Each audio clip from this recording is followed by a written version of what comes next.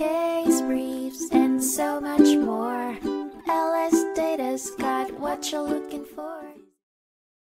The Massachusetts Supreme Judicial Court ruled in a 1980 case, Perez v. Boston Housing Authority, BHA, that the court has the power to provide remedies for violations of law, including those committed by the executive branch, and a properly instituted injunction or receivership does not violate the separation principle.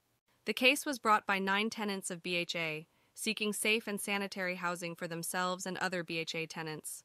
The judge found that many of the housing units and common facilities were in substandard conditions due to lack of leadership by the BHA board.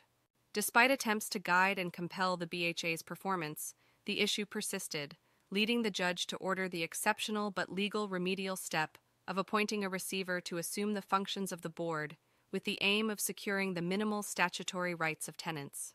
This receivership was temporary and subject to yearly hearings.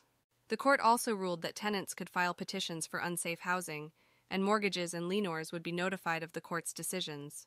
However, it was held that the removal of individual board members was a task for the mayor and city council. Case briefs, and so much more. LSData's got what you're looking for. Visit lsd.law, elevate your mind. Leave the stress of class.